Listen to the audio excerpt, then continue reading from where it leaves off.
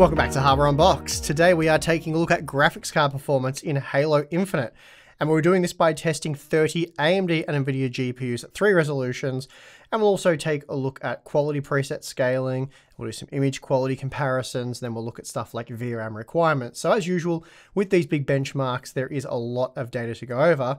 But before we do, today's video is brought to you by the Thermaltake Argent E700 gaming chair. Designed by Studio FA Porsche, the E700 is an ergonomic chair with diverse adjustment options to perfectly support your body. Featuring high quality materials like genuine leather and aluminium, the E700 combines the best of both worlds, gorgeous aesthetics and peak functionality. And it comes in 6 stunning color options. So for more information, please check the link in the video description. Okay, so for those of you who missed it, the single player campaign for Halo Infinite was released on December 8th, so just a few days ago now. And with this, we get the 8th main entry into the Halo series with Super Soldier Master Chief back at it once again. For testing, I'm using a demanding section of the campaign, as this is very suitable for GPU testing, and it's far more consistent than using the multiplayer portion of the game. Speaking of which, the multiplayer portion of the game has been open beta since November 15th and is free to play, so that's very cool, and I do wish more games did this. As for the reviews, the game has been extremely well received, with 80% positive reviews over on Steam from over 100,000 players who have given their 2 cents worth. And personally, I've found the single player campaign really enjoyable. It seems to run quite well on modest hardware, and I've not run into any bugs or stability issues, so that in itself is a big win for a game these days. It's also available on Steam, so you can avoid the piece of Windows Store, so that's always nice. As for the game engine, developer 343 Industries is using their own in-house creation called Slipspace Engine. This engine was specifically built, or rather modified, for Halo Infinite, and I say modified as it's really an updated version of the BLAM engine. Still, the updates have afforded the developer more creative and technical liberties when creating the game environments and mechanics. The custom-designed engine also enables Halo Infinite to evolve as a platform with new content, mechanics, and stories. It also allows the game's non-linear and sprawling campaign to function with the addition of real-time exterior lighting created by an in-game day-night cycle. Of course, what we want to know though is how well optimized is the game, and what will you need to play it at your desired frame rate. As for the test scene, or rather the benchmark pass, I'm using the Outpost Tremonius mission, starting from when the blast door first opens. There's a heap of enemies here and loads of action, and with the difficulty set to benchmark mode, aka easy, I just ran past all the enemies and very rarely were they able to kill me and spoil the benchmark pass. Of course, I'm just too quick. So for testing, we have data from 33 different GPUs at 3 resolutions, as well as a few extra tests that I mentioned earlier. Once again, I'm also using our Ryzen 9 5950X test system with 32GB of dual-rank, dual-channel DDR4 3200CL14 memory. As for the display drivers, I'm using AMD's Adrenalin 21.12.1 optional, and Nvidia's GeForce Game Ready driver 497.09. Okay, let's jump into the data, as we do have a lot to go over. Starting with the 1080p data, we find the GeForce GPUs firmly at the top of our graph, with the RTX 3090 beating the 6900 XT by a comfortable 10% margin, while the 3080 was also 10% faster than the 6800 XT. So this one goes in favour of the green team. These high-end GPUs were all good for around 90 FPS or better at 1080p, so it has to be said, not amazing performance given the hardware we're using here. That said, previous generation hardware still performed very well. The RTX 2080 Ti, for example, was good for 86 FPS, placing it just ahead of the RX 6800 and 3060 Ti. The 2070 Super was also impressive, with 72 FPS on average, and that meant it was 22% faster than the 5700 XT, which is a huge win there, especially given that the 5700 XT has been matching and even beating the more expensive GeForce GPU on a lot of the recently released games. The new 6600 XT was only able to match the previous generation RTX 2060 Super, so another disappointing result there for AMD, and the standard 6600 was slower than the standard 2070. So again, a weak result for the lower end RDNA 2 GPUs, while the first gen RDNA kind of sucked, which is a shame to see, and again, not something we've seen a lot of recently. Having said that, Pascal was also quite weak, with the GTX 1080 Ti only good for 54 FPS on average, and while it was still very playable, that's only RTX 2060 levels of performance.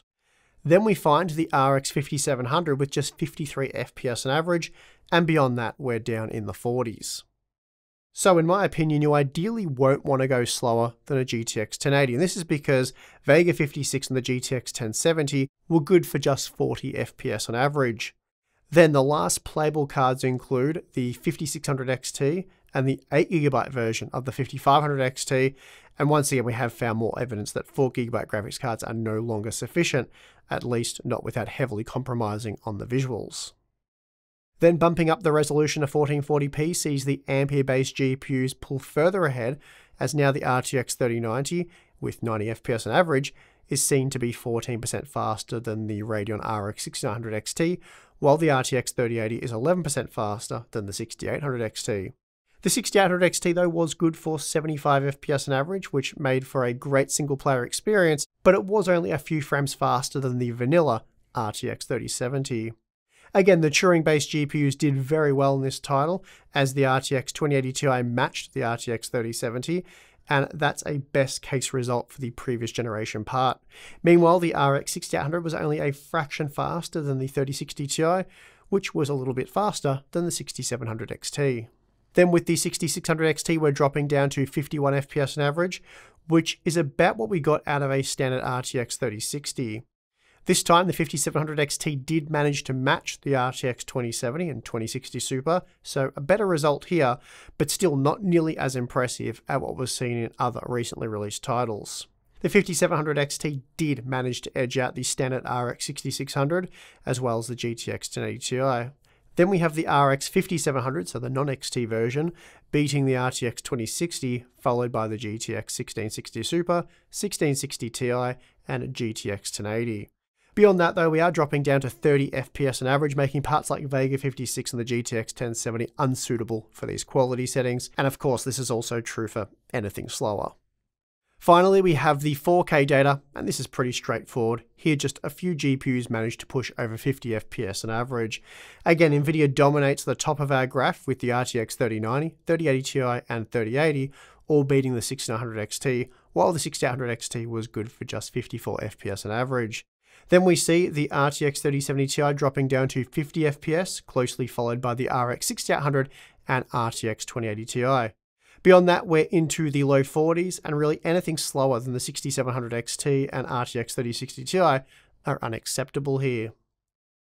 Okay, so we've just looked at performance using the highest quality preset, labeled Ultra, but how much extra performance can you squeeze out of these GPUs with the lower quality settings? In the case of the Radeon RX 6900 XT, lowering the quality preset to high boosted frame rates by 11%, so only a very minor improvement. And then from high to medium, we see a further 17% increase, and from medium to low, a massive 44% increase to 176 FPS on average. And similar scaling was also seen with the RTX 3090, which saw a 15% improvement from ultra to high, then 14% from high to medium, and finally 19% from medium to low. So the low preset didn't quite offer the same performance boost that we saw with RDNA 2, but this is probably to be expected with Ampere at 1080p, as it doesn't scale quite as well. Then with lower tier products, we found much the same. Vega 56 and the GTX 1080 saw a 15 to 18% increase when going from ultra to high, then a 17 to 20% increase from high to medium, and finally a 26 to 33% increase from medium to low. Now, to help put that preset scaling data into perspective, here's a quick look at a visual comparison.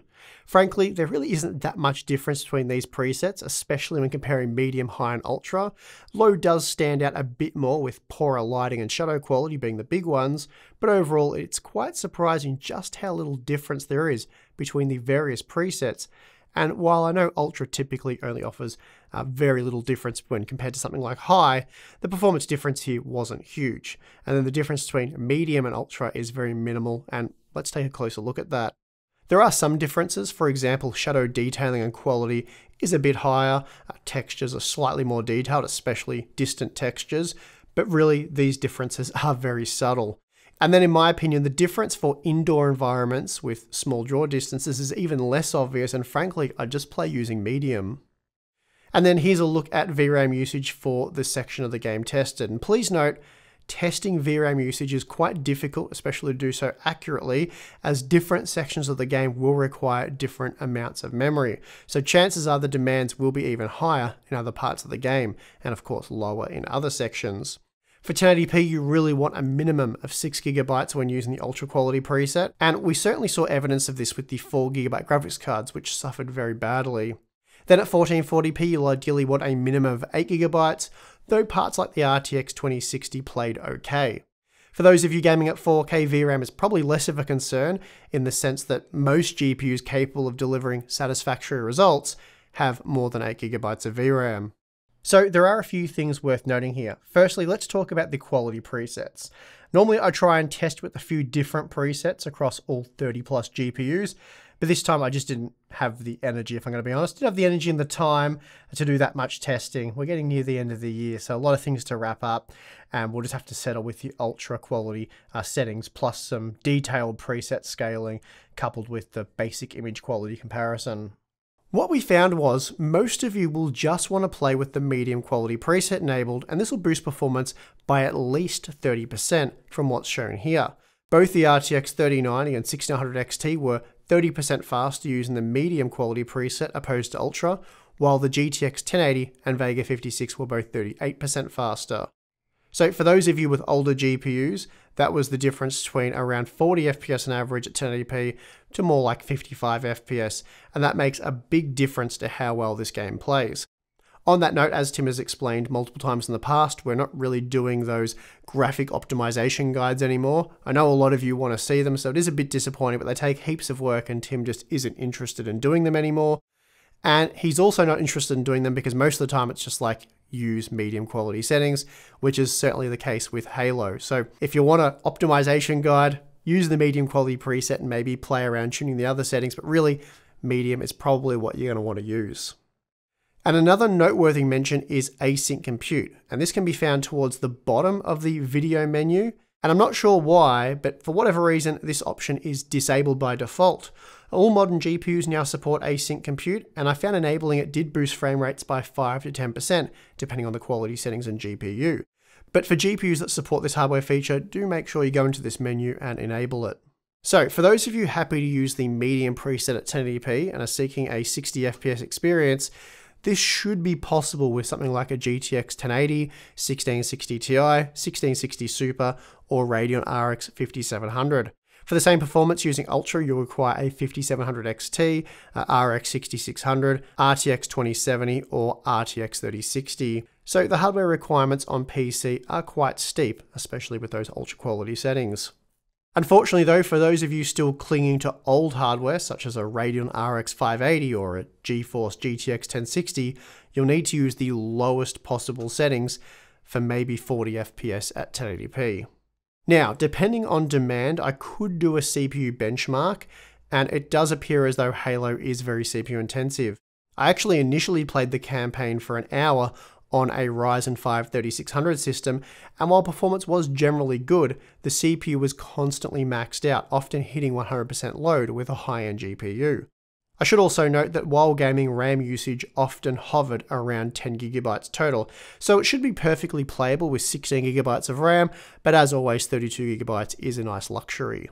And that is going to do it for this look at Halo Infinite. If you enjoyed the video, be sure to give it a like, subscribe for more content. As I said, if you guys want to see a CPU version of this video, then I guess make note of that down in the comment section below and I'll see what I can do. Also, if you'd like to support the hardware directly and get some awesome perks in return, we have Patreon or Floatplane.